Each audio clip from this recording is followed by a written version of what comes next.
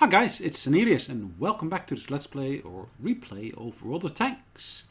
Now we're going to be playing in the StugIV, which is actually a premium tank which you earn basically through completing the first of the 4 campaigns in the game. Now it's a nice little vehicle. It looks very much like the StugIV, of course, but with the actually side skirts that we see on here.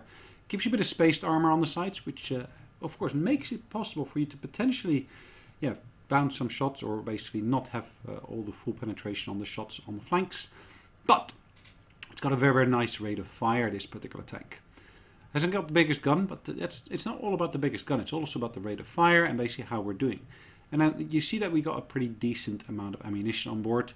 In total we got space for, what is it, 61, I believe, 61 shells. And as you can see, I've spread it out over mostly the standard shells, some premium armor penetrating shells, plus of course some more high explosive stuff. Also more armor penetrating stuff. Anyways, we're going to get ourselves in a nice position here at the top of the hill. As you can see, we started on the north side. I'm basically positioning myself with a bit of cover here from the rock here.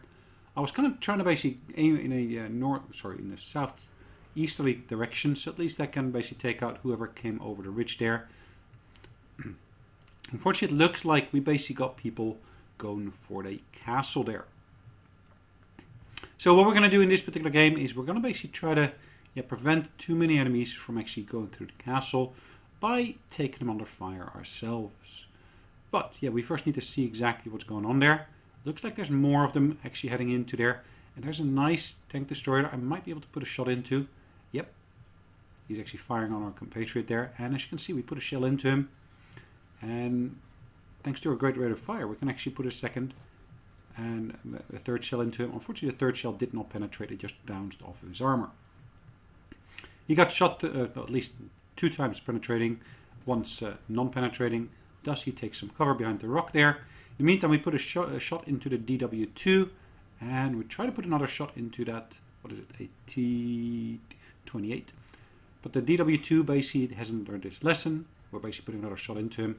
Now we know where he is, so we're basically going to keep on firing in exactly the same position.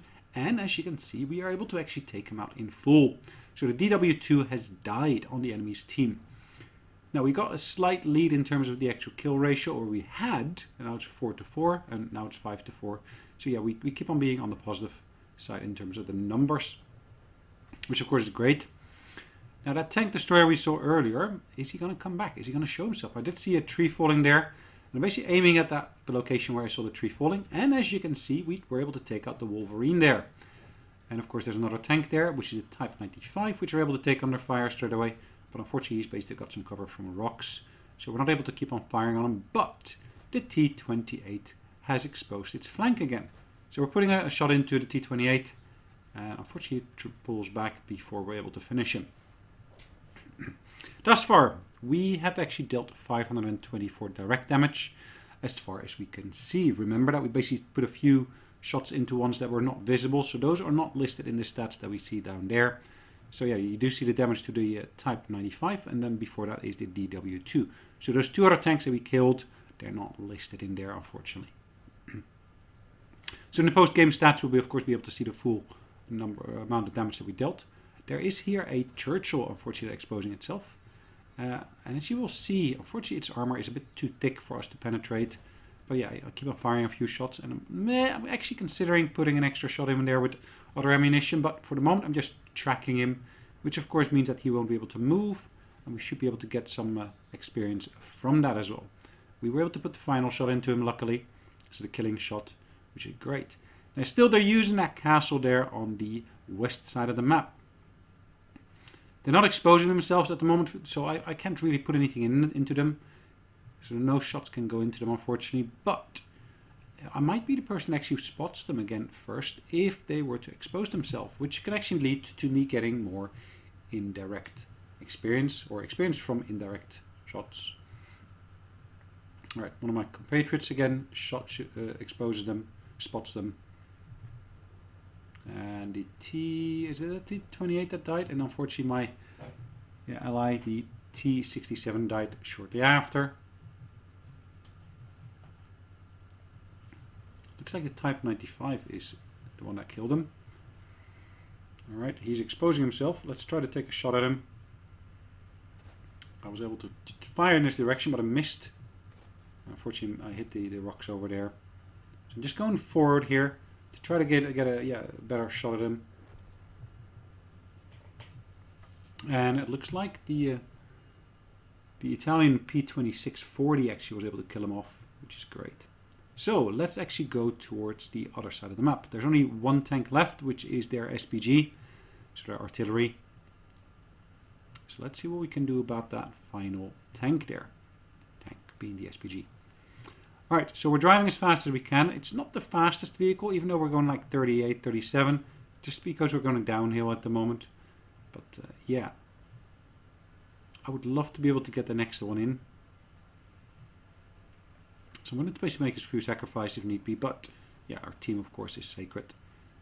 Alright, we're going straight through these walls, through the fences here, just cross country, trying to race pretty much for their flag zone. Now we do have a light tank basically just going ahead of us there. That is, what is it, T80? Yep, T80. And yeah, ooh, the T80 spots the artillery or the SPG. And what's going to happen here? The SPG is able to kill the T80.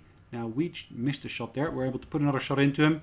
And then we want to try to get the kill, so we ram him. So we finally got that extra kill. So we got 4 kills. Most kills of the team thus far, which is great. And that's our victory. Nice one. So, as you can see, we got a first grade badge, which is great. We've finished a mission here. And yeah, we got pretty decent result. 5,500 XP there, thanks to a special event where there's a 5-time multiplier. Overall, 735 base XP. And we dealt about 970 damage. Pretty decent. Plus, of course, some indirect shots as well. Guys, hopefully you had enjoyed this, and I'll see you in the next one. In the meantime, take care.